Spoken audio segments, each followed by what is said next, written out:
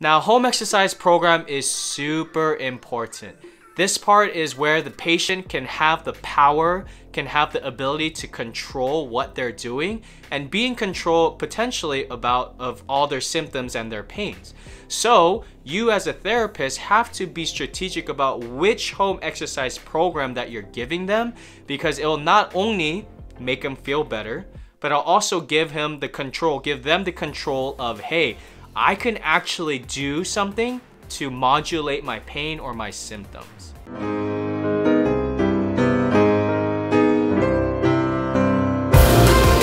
What's going on, everyone? Welcome back to this physical therapy series. If you're just tuning in and you don't know who I am, my name is Justin Lee, doctor of physical therapy student and fitness coach.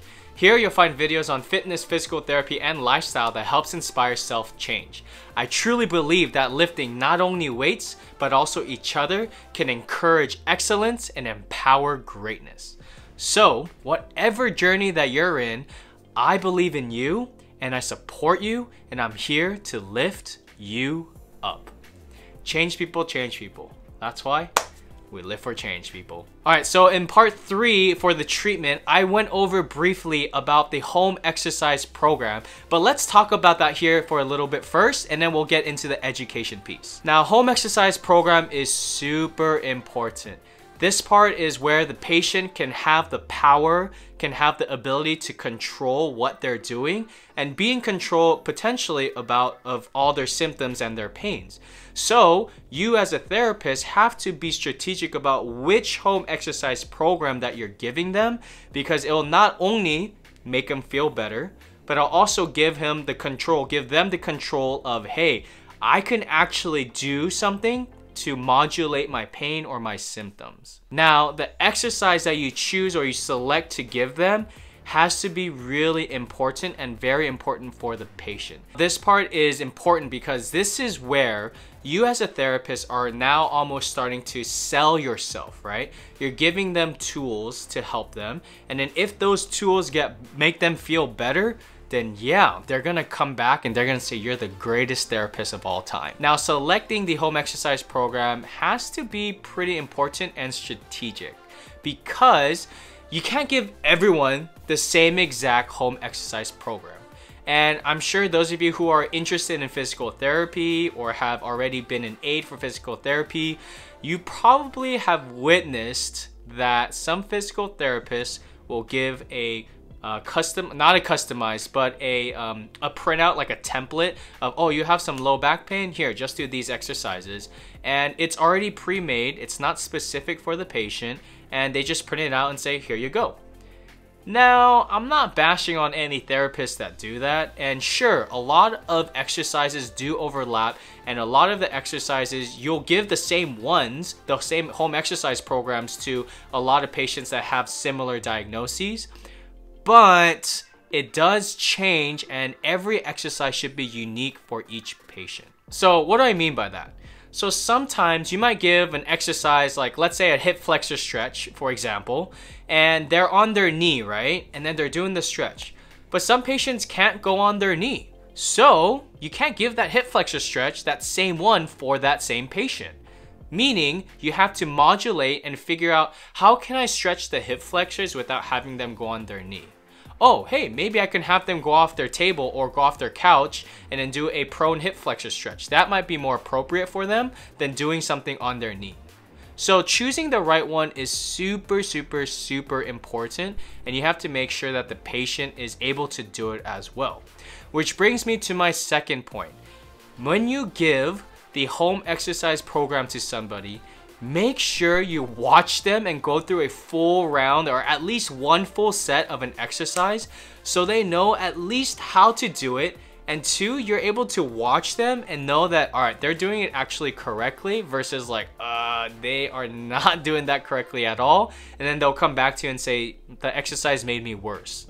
So whose fault is it? Is it the patient's fault that they didn't know how to do the exercise? Sure, there were directions on there, but people don't know how to follow directions, right?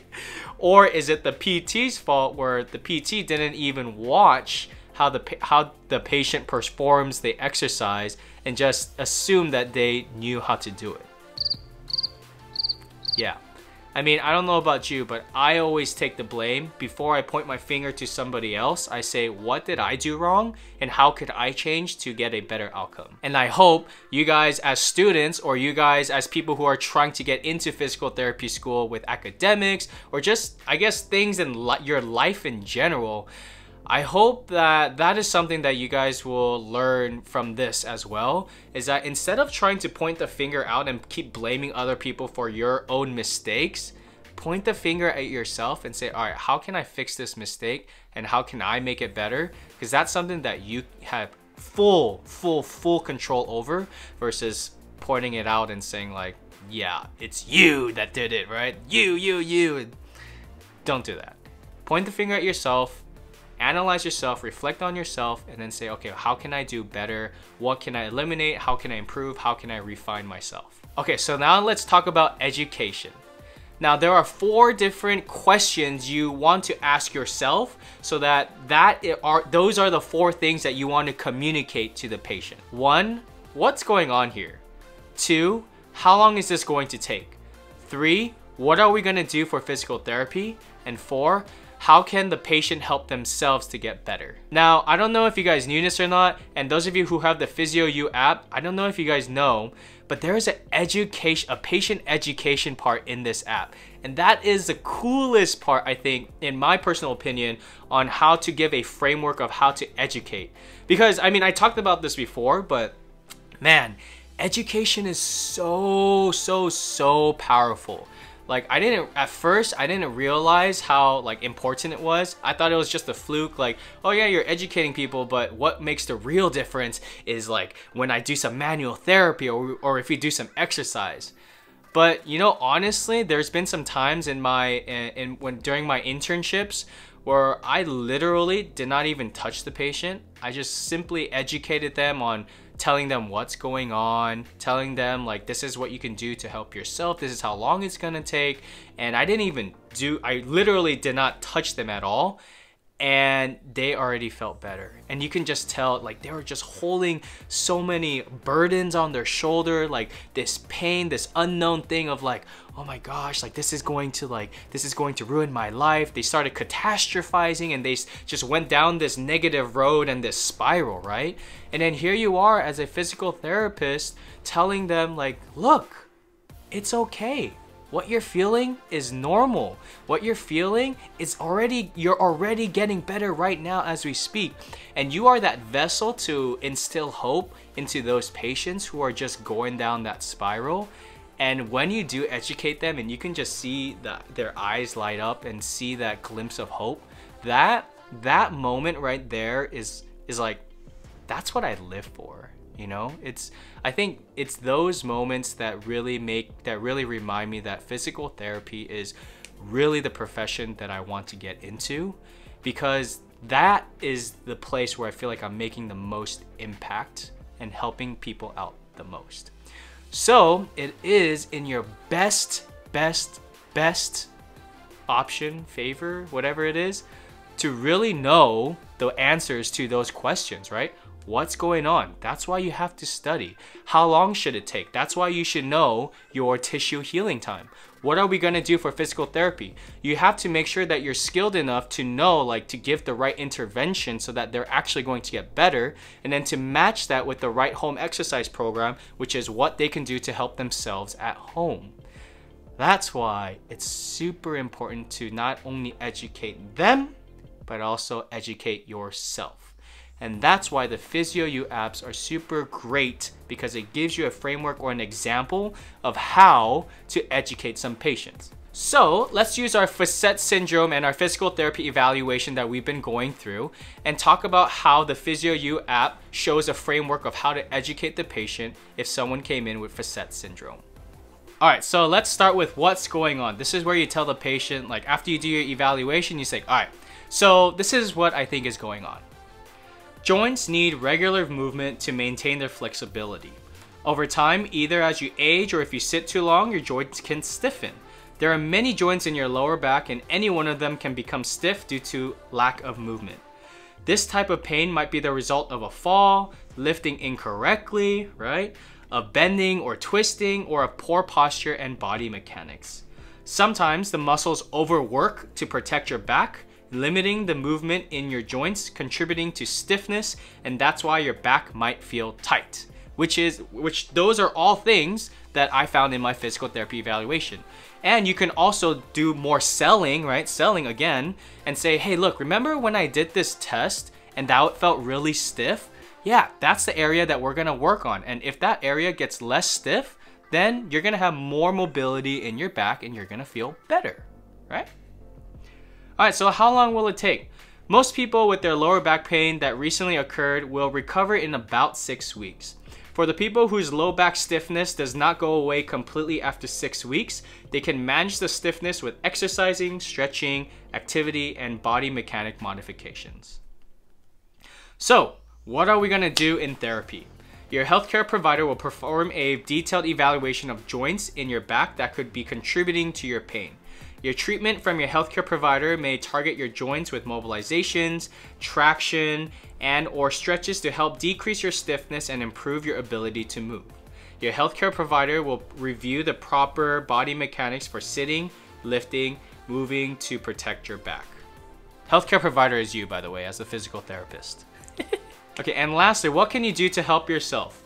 Avoid postures or motions that increase your symptoms, right? So if something hurts, don't do that.